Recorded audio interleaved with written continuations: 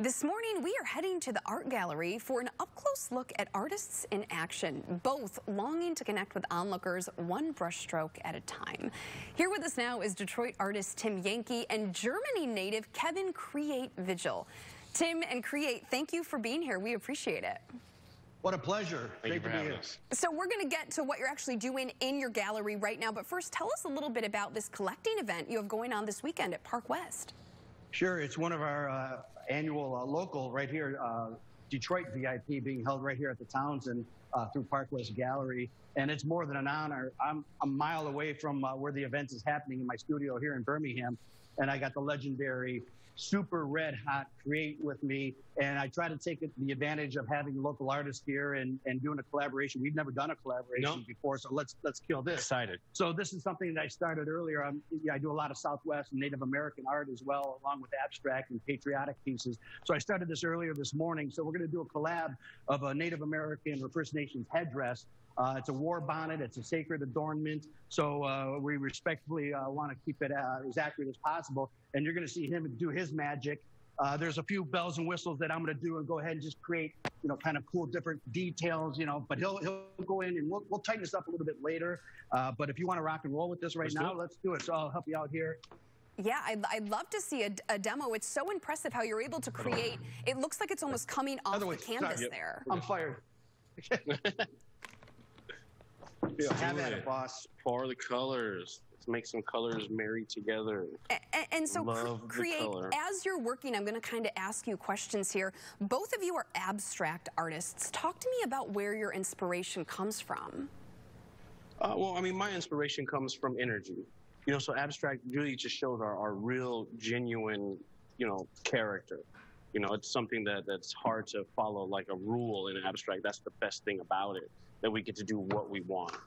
That's my interpretation of it. I'm also so impressed that you're able to do this and talk to me at the same time, and you don't even seem stressed. This is like just easy for you. You're making it look that way. Oh yeah, no, this is fun stuff. And so this is a question for both of you. On a piece like this, when you look down at whatever you're creating on, whether, in this case it's canvas, do you automatically know what you want that creation to be ahead of time, or sometimes do you kind of leave it open-ended? I think I work more spontaneous. Okay. I kind of like stuff to just make itself happen, those happy mistakes, like we like to say. That's exactly right. I mean, outside of any imagery or content that I may put in the image, if it's an abstract or if it's something that's just totally abstract, I have no preconceived idea of what colors or what direction I'm going to go in. It's almost like I'm going along for the dance. I go on autopilot, right? The colors just fly. And when you know you're done is when it just hits on all cylinders visually, and you sign it and you move on to the next one. So you got to rely on spontaneity. Spontaneity is probably our biggest tool. Yeah, I agree. Right? I agree. It's just something that as you say, the things just build itself. A lot of people always ask me, do I know where I'm going to put the color? I really don't. I kind of just go with the flow. And you shouldn't, right? I mean, because otherwise it becomes man-made. It really comes manufactured. Sure. If you really coordinate where the colors go, let it go. Look at the different blends that are happening here.